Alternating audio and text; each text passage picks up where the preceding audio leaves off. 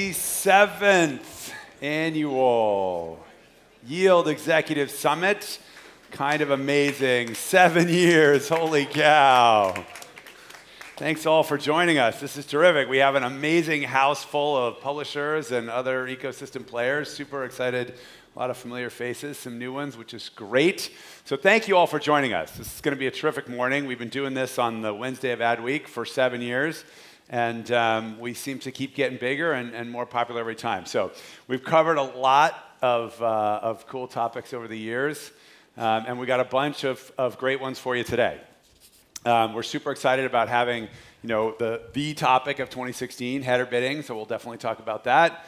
We'll talk about different formats. We've got a very cool case study coming up. So there's just a bunch of great content. So make sure you stay tuned for all of that.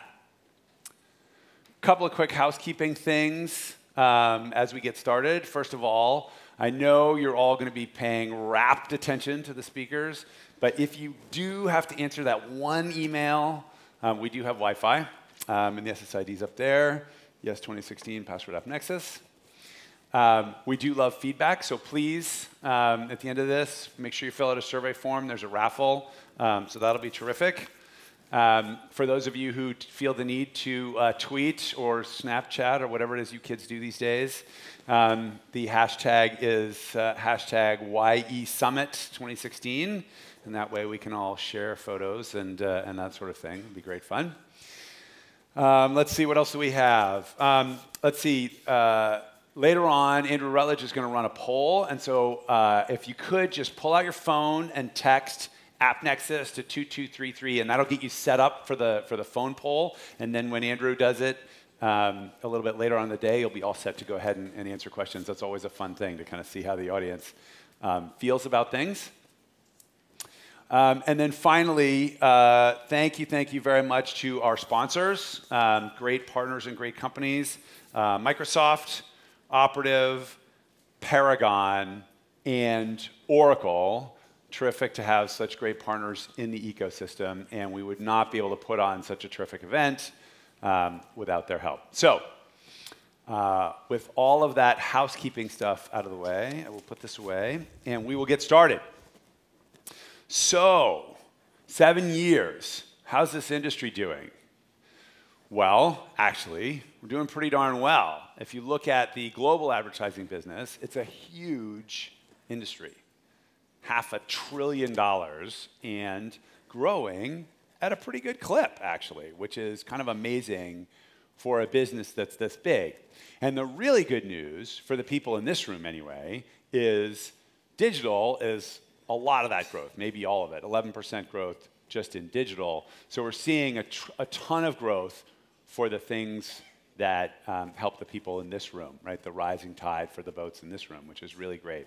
And even better news is programmatic is like 20%. So the fastest growing sector of the digital part is the programmatic part. So this is all terrific news. Everything is coming up roses for everybody in this room, right? Well, there is a but. Actually, there are two buts. There are two pretty big buts, actually. They're Facebook and Google, right? So think about this, and many of you probably heard, what percentage of the global digital advertising industry is Facebook and Google?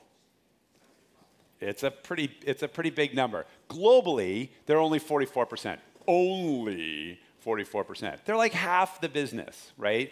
And in the US, it's actually, we've heard numbers much bigger. Depending on what analysts you ask, 80, 85, 90%. I mean, they're huge numbers, right? These guys are running away with this business.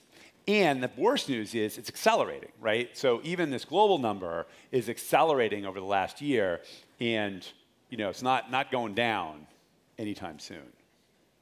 So the real question is, what are we going to do about it?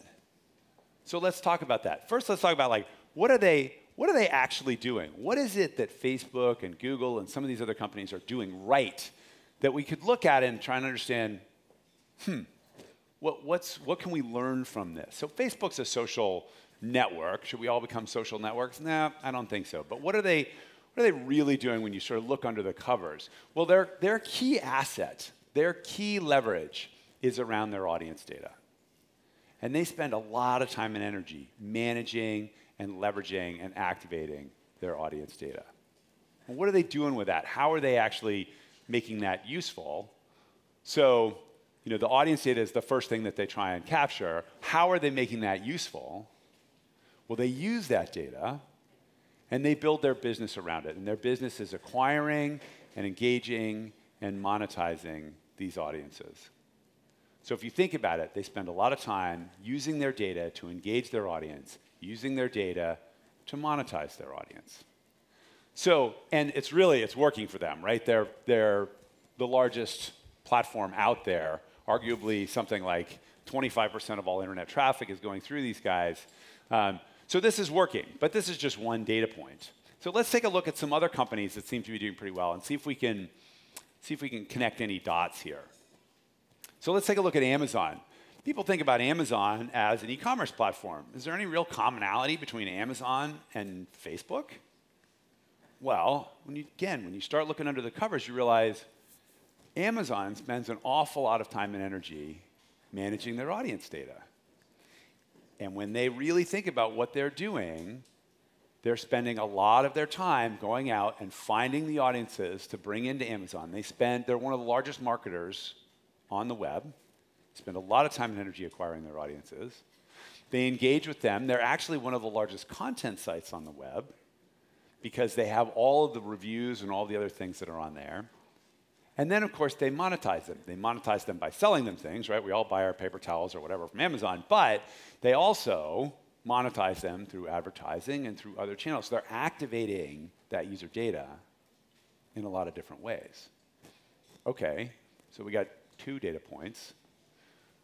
Wonder if other businesses are doing similar kinds of things. Let's maybe take a few more examples. Well, if you look at lots of different kinds of internet businesses, as you start to really drill down in here, you have companies like Verizon. I mean, Verizon is a telephone company, right? They run wires in the ground. Like, how can they possibly be an audience platform? But, of course, they went out, they bought AOL and Yahoo to help build that portfolio, but they have a lot of information about their customers. And these businesses are transforming. So you have other examples. News Corp has a strategic, global strategic initiative to take all of their properties and begin using the audience data in a common way and using the acquisition and the monetization across those properties together for the benefit of all of them, right? Snapchat, you think photography. Like, how can photography be an audience platform? But again, what are they doing? They're really acquiring audiences, engaging them, and then monetizing them through a wide variety of innovative ad formats. And then, Activision, another kind of interesting example of a company that is a game company. And you would think, well, they write games, they sell games. How is that got commonalities with these other things? But again, they're building around their audience data, and they're engaging with their audiences in deep ways, and they're finding creative ways to monetize them. And I would argue that if you start really looking deeply at these and you start connecting these dots, virtually every business is becoming digital. We hear these pronouncements, digital's eating the world, the internet's eating the world, but it's true. Virtually every business is becoming digital in one way or another. They're becoming internet-enabled in one way or another. And as businesses become digital, and as they become internet-enabled, it becomes more and more important for them to manage their audiences. It becomes more and more important for them to be able to do all of these things in this circle, to acquire, to engage, to monetize audiences. So let's take a little bit, drill down a little bit farther and kind of think about what does it really mean to do this? What are some of the commonalities here?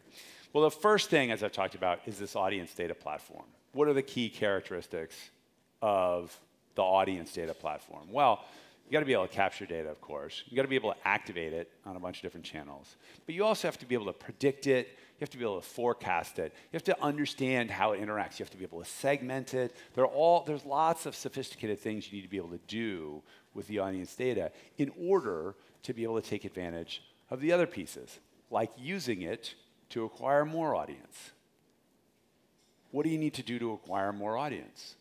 Well, You need to understand what kind of audience are you trying to acquire. You can use the segmentation you've got in your audience data to help figure out who am I going after. You can use that to figure out pricing. How much is this audience worth to me? How much should I bid to bring that audience in? What kind of content should I put in front of that audience to attract them to my site or to my goods and services? So there's all these things that you want to do around acquisition that take advantage of the audience data. Then there's the engagement part, right? Similarly with the content, what kind of content should I put in front of this audience in order to keep them engaged? What kinds of formats should I deliver that content in? We're going to have a panel later with Pat McCarthy to talk about innovative new formats on the internet. That'll be pretty interesting. And then finally, we're all businesses, right? We have to monetize our audiences one way or another. And so how do we monetize? How do we understand how to price our audiences? How do we understand, for example, if someone wants to buy a sponsorship on our homepage, how do we know how to price that relative to what I might get on the open internet, on the open RTB exchange? And actually, we're going to have a really interesting case study from Ben Neen later about exactly that. How do you use sophisticated tools to understand the trade-offs between the open exchange and selling directly? So these are the key aspects of the audience platform, the audience data, and the tools that are required to acquire, engage, and monetize audiences. But no one in this room is as big as Google or Facebook. And we're probably not going to be able to do this by ourselves.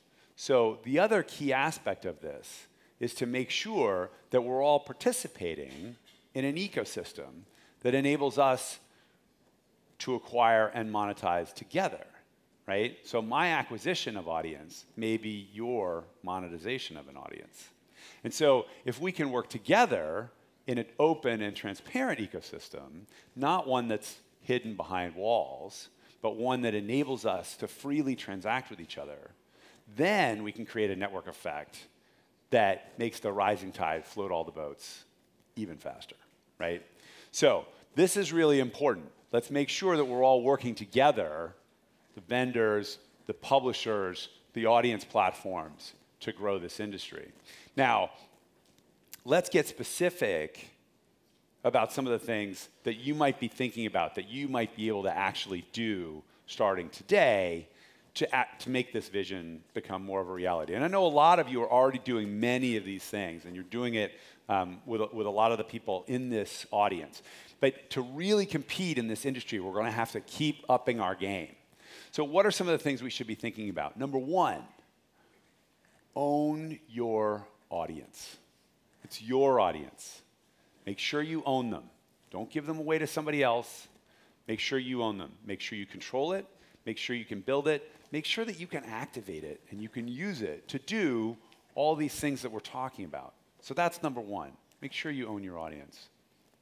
Number two, use the transparent technology, right? The technology that's a black box isn't doing you any good. If you don't know how it works, if the ad tech tax is too high, it's not going to help anyone. So use transparent technology, works the way you think it's going to work, that lets us all work together in a way that brings the tide up for all of us. And then finally, partner for leverage, because we can't do it by ourselves. Some of those folks out there are just too big. We're going to have to work together to really get back our fair share of that internet pie. So you got Facebook, Google, some of these other guys, they're taking a big piece. They're big players, and they've got tall walls. The only way we're going to be able to really come back against them is with an open, transparent, and vibrant ecosystem with all of us working together so we can take back our fair share of those global advertising dollars. Thanks.